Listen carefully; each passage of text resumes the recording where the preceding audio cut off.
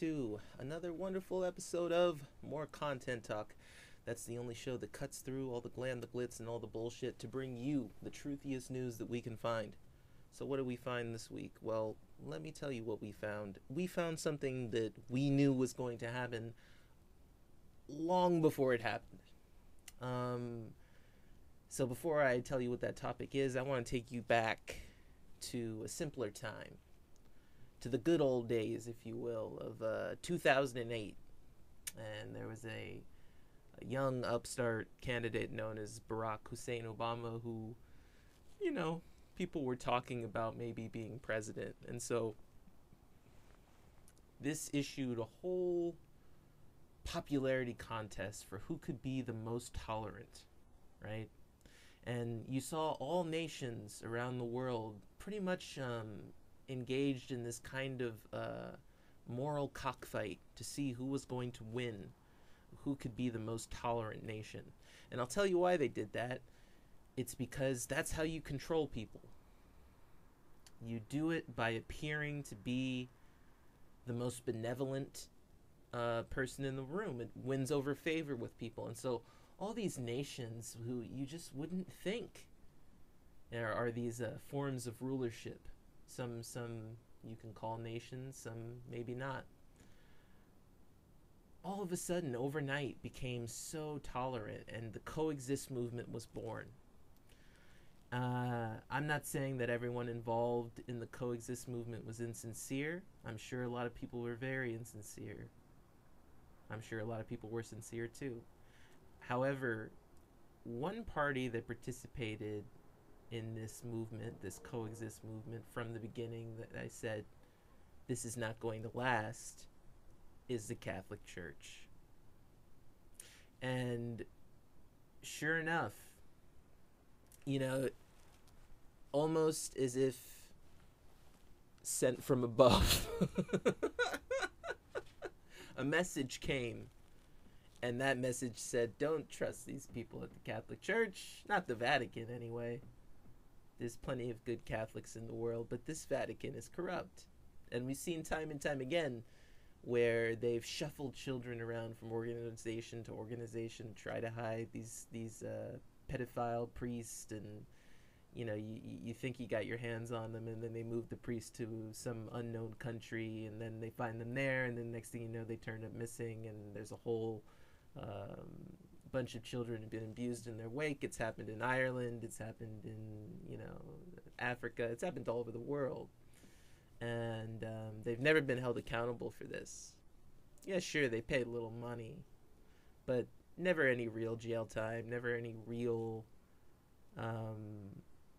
what you would call, I suppose, justice for these people, right? Because these people are good people. And so they're not going to get the justice they deserve because they're too good. You can't touch them. They're untouchable. They're moral people. They're good. And so it's been decided we can't do anything to these people. But if we're going to call these people good people, if we're going to call these people righteous, then we should analyze their behavior. Because a lot of people ask me, well, why do you focus on it? Why do you care? Because if you're going to sit around and call yourself good and call yourself righteous, I'm going to hold you accountable to it. If you don't want to be held accountable to that, don't call yourself good. Don't call yourself righteous. Don't make up phony movements like the coexist movement to try to bait people into joining your religion and then turn around and be like, we didn't really mean that. Yeah. I know your game. And so I'm going to call you on it. And you're not going to run around here making all kinds of money on people without at least being pointed out for the hypocrite that you are. You can't stand up there in a pulpit talking about, okay, we decided gay people can't marry now. After you just invited them into the fold. They invited them. They told them, we're more tolerant. You don't have to worry about the old days of Catholicism. We're past that. Well, what happened? Right? I mean, seriously, what happened? I thought we were past it. I thought it was going to be different this time, right? That was the promise. That was the promise that was made. It's that simple. Don't make promises if you can't keep them.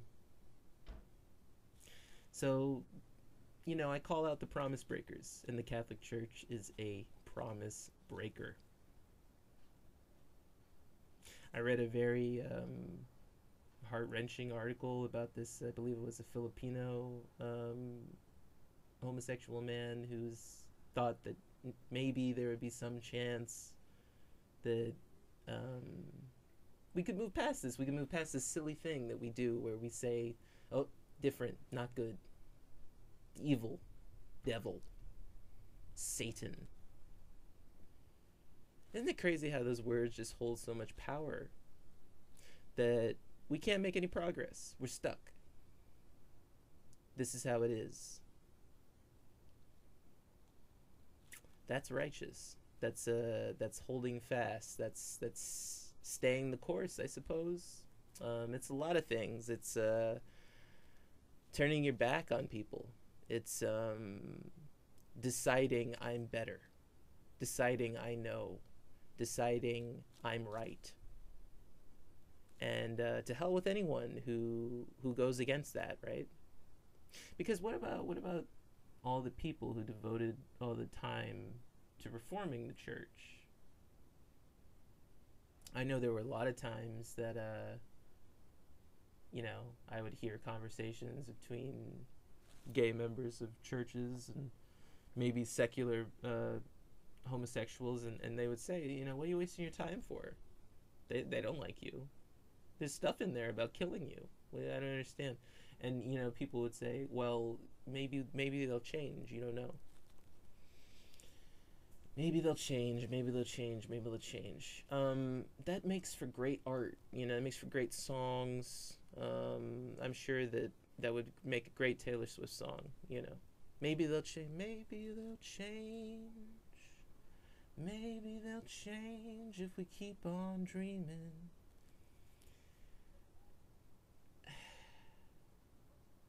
It's like I've said to people before, sometimes you have to choose sides. Sometimes there's over here and there's over there. and the more and more you get into complicating it, the more and more you're going to get disappointed. You're going to realize there's some people that don't particularly care for you very much. And it's much easier to just start from there and realize that there are people who don't care for you. And the Catholic Church is one of those organizations, the Vatican in particular. They don't care. They don't give a shit about gay people. They've made that very clear. It's clear. So what are you still going back there to those people with your hand held out and asking for forgiveness when they're clearly being honest and they're telling you, look, there is no path for you the way you are. You must change. That's what they meant when they were talking about changing. They were talking about changing you, not themselves. They're not going to change. The Catholic Church does not change, okay? I don't care if that offends you, but that's the way it is. I was born to someone who used to be Catholic, and there's a reason that this person used to be Catholic. It's because of the color of my skin, right? They didn't want to have anything to do with their child anymore, my parent, because they had a child that was not the right skin color. This is old school Catholicism. There's still people around who think like this. And for all of this generation's talk about nuance and bringing reform to organizations, pre-existing organizations that outdate you by thousands of years, some of them, like the Catholic Church, and you're talking about you're going to reform them. You're very cocky. You're very egotistical. There's a whole system in organizations to make it appear as if they're changing, but really what they're doing is these are reforms that they had already wanted anyway, and if it's not a reform they had already wanted, they can use it as publicity to make other reforms. That's politics 101. You're not going to find an organization that you could just waltz into and say, you know what, I think that this should be different, and presto changeo, there we go. There were kings who bowed before the Catholic Church. I don't know. I think it was Henry II, or it was one of the Henrys. He was lashed by the Catholic Church to ask for. That was one of the ways you asked for forgiveness from the Catholic Church. You got lashed. You got whipped like a slave. And you're talking about we're going to change this organization that used to whip the flesh off of people? I don't know what planet you're from, but it's not this one. You're living in an alternate reality, and you're talking to me about reality and what's true, and you look ridiculous. You can't fix these people. These people are, there's monsters here. Flaying your flesh apart in the name of God.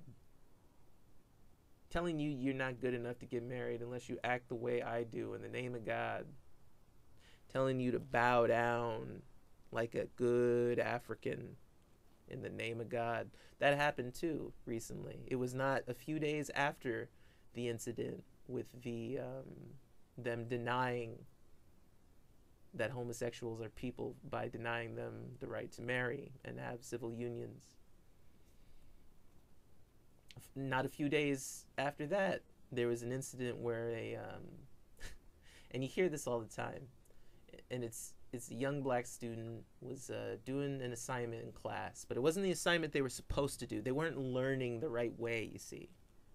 And this irritates me, I'm sorry. What are you talking about? The kid's interested in learning. Let him learn, right? What's the problem? What are you bothering this kid because he's doing his homework in class for? Give me a break. Give me a fucking break. If you're a teacher and you do that shit, you're a piece of shit. I don't care what you say, because you discourage learning when you do that. Anyway, they probably didn't know. Who knows? Some of these people in these, because this is a Catholic school, some of these people in these schools are not qualified. They don't deserve to be teaching anyway. But they're in there because, we have to allow people the right to ruin children's lives. It's a right in America. God damn it, and we're gonna protect it. Yeah, and they're teaching children that, all kinds of nutty stuff.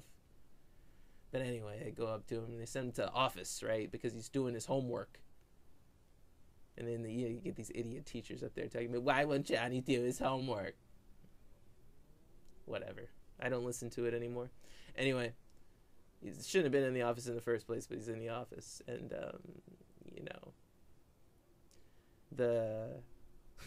the headmaster, which already sounds ridiculous. He gets a black kid and this white guy talking about, I'm the headmaster. Get out of here, you fucking slave-owning motherfucker. Anyway, he says, the kid apologizes, right? He says, I'm sorry, I guess, for doing my homework. He said, you should bow down and do it the Nigerian way. And so when he told his mom, this kid, obviously very offended that this supposed moral, fair, unbalanced, or whatever, that's a good way to call it, fair and unbalanced, fair, unbiased, fact-based, logic, ninja, mutant, turtle, priest, because everyone says that now. You can't take people who say that seriously anymore, because they all think they know everything, and that's just the way of saying I know everything. I'm the super logic man. So the kid goes to his mother and tells, obviously, like, this guy was a fucking racist, he's teaching. And so she went down there, and the guy clarified, and he said, well, what I meant to say was the African way. Completely, he didn't get it. He didn't get it one bit. You see that? They don't care. They don't care. The Catholic Church does not care about black people, about homosexual people, because white supremacy is deeply ingrained in the Catholic Church, and it always has been. You got to be a certain way to ride the train to heaven, all right? At least according to their philosophy. You got to look a certain way. You got to dress a certain way. You got to talk a certain way. You got to worship a certain way. You got to dance a certain way. You got to look a certain way. You got to have sex a certain way. You got to not have too much sex. You got to have enough sex. I mean, there's all kinds of rules. You have not even begun to understand Catholicism until you've understood their rules, constant demands, and the beatings and the whippings and the torture that has resulted from this organization that you think that you're just going to waltz in and reform because you have a degree and facts. Harumph for you. Hooray for you. You know, you did a great job. Coexist was a complete failure. Huge failure. You upset. Think of how many homosexual people thought you gave false hope to them. Always remember that. Don't give false hope to people. Don't do it. Don't be religious. Not in that way. When it comes to people's hopes and dreams, if a child asks you, mommy, daddy, whatever, do I have a chance of being accepted by the Catholic Church? Tell them no. Not as you are, son, daughter, they, you, whatever. You have no chance of being accepted the way you are by these people. You've created that delusion for yourself because you desire to be accepted by them. Stop desiring to be accepted by them. Please be yourself. Please. I'm begging you. I don't want to see you suffer anymore. Don't waste your time on organizations like the Catholic Church. You have one life. And if you spend that whole life trying to be accepted by other people, you will consider it a wasted life. And I don't want that for you. That's why I say the things I say. That's why I tell you, stop listening to these people calling for peace and coexistence. It's not going to happen. Not in this lifetime. But maybe you can make your own way, have your own peace, have your own life. I wish you nothing but the best. This has been More Content Talk. Thanks so much for joining us tonight. Check us out on Instagram. Check us out at More Content Talk, the YouTube page. The new YouTube page is live and ready to go. We have shorts. We have all of our old episodes that didn't get put up on the podcast for whatever reason. And there's new episodes coming. So like and subscribe at More Content Talk. And also, just listen to us. We're all over the place. We're on Stitcher. We're on, Spotify. The more you listen to us, the more episodes we get to do. Thanks so much. We hope you have a wonderful night. And as we always say here at More Content Talk, when life gets you down, laugh at something else. Bye-bye, everyone.